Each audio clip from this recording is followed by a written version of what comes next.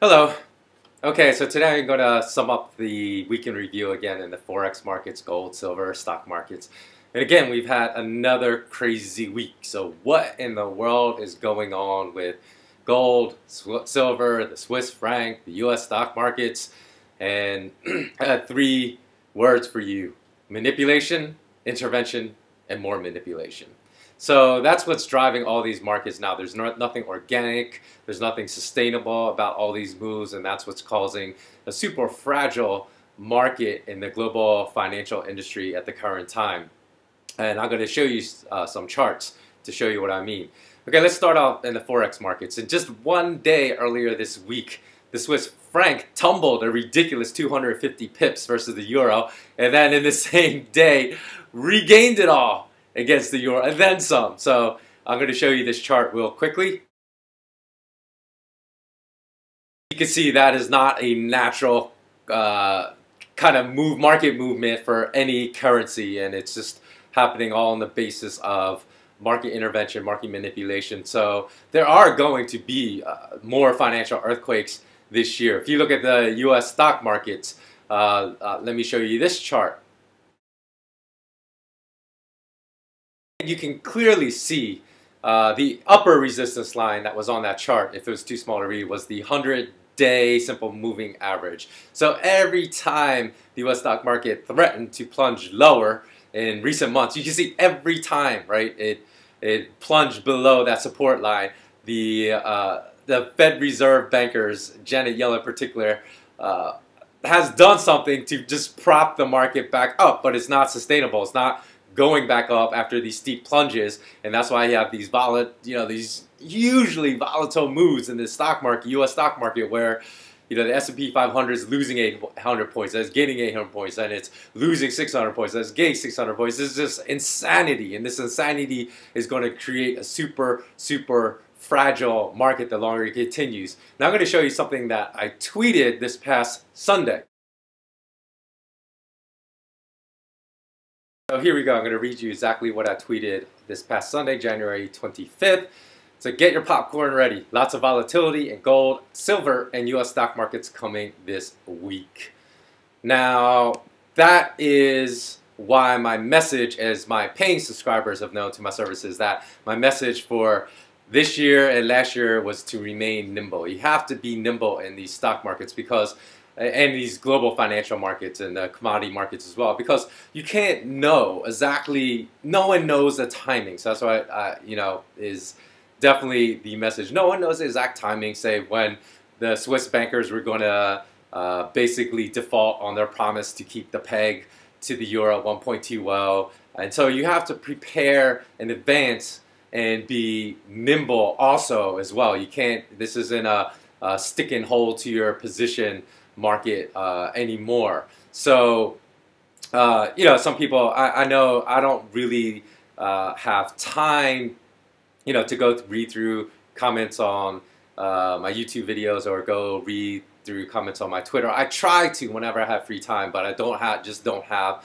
much free time at all these days. And so mostly my staff does that, and I talk to my staff in weekly meeting, and we discuss the comments now. So I'm only saying this because my staff told me sometimes, people write stuff, oh, it's easy to say stuff in hindsight. And the thing is that the specific guidance, of course, I'm reserving for my paying members. So I don't post any of my specific guidance on these YouTube videos or on Twitter. That's more just of a general trend that I will post. So when people say, oh, he said lots of volatility was coming, but you didn't say to the upside or to the downside or what you believe. Well, my paying subscribers know. And in fact, here, let me read you something just to kind of refute those people that never have paid for any of our services and try to denigrate what I'm saying. And in fact, there was someone on Twitter that said that, and I was actually online and read it, and I said, hey, I just looked up your name, and you said, oh, you lost money on gold and silver because of what I said on my Twitter feed. And I said, you have never even subscribed to us. So while a lot of the stocks last year, the mining stocks were down 30% or so, we basically ended last year fairly even. We're up 5.9% in January with our flagship investment newsletter. And again, in preparation for what I saw coming as far as this bank raid, I released to my clients, this is exactly what I said. I said, I believe that the pro-USD banking cartel is going to try to take the spot gold price below $1,250 an ounce. So that's exactly what I said, and it went to $12.51 yesterday. So again, my subscribers will know now what I'll tell them where I think the price of gold and silver is going to head from there. So, we did take hedges earlier in the week, and, the hedge we took against silver, which dumped, I believe it was like over 5% yesterday. Let me take a quick look. Silver dumped over 5.82%. Gold was down 1.96% yesterday's market. And so the hedges we took in preparation for my subscribing members, our hedge against falling silver is up almost 15% right now, and our hedge against falling gold is up about 2.6 or 7% right now. So back to the original story, at least that gentleman on Twitter was gracious enough to say, yeah, I really have no clue what you're telling your subscribing members because I only follow you on Twitter and just read the stuff you say, which is very, very general. The key is you have to remain nimble. So even with my platinum numbers, even with junior mining stocks, which are typically so volatile, according to guidance I gave to my platinum subscribers with a lot of the junior mining stocks that basically I provide guidance on, and I provide a specific day to purchase, a specific day to exit earlier this year. And on that guidance, these were some of the returns that some of my platinum members made on junior mining stocks that followed that guidance. Was positive 82%, 52%, 32%, 29%, 24%, 20%, 19%, 19%, and 15%. So the key is just to stay nimble in these markets, because you never really know what these bankers are going to do. So obviously, you have to predict long-term trends, but in the short term, I strongly believe that you have to remain nimble. And people say, why did silver plunge so much yesterday? Well, people say that the fact that the CME basically hiked silver margins by 11%, they said that fact was leaked to the market. So they knew that basically people were going to have to sell. If you don't really know what that means, when basically, to use a poker analogy, when the CME hikes margins to buy futures contracts, it's like upping the ante in the game of poker. So either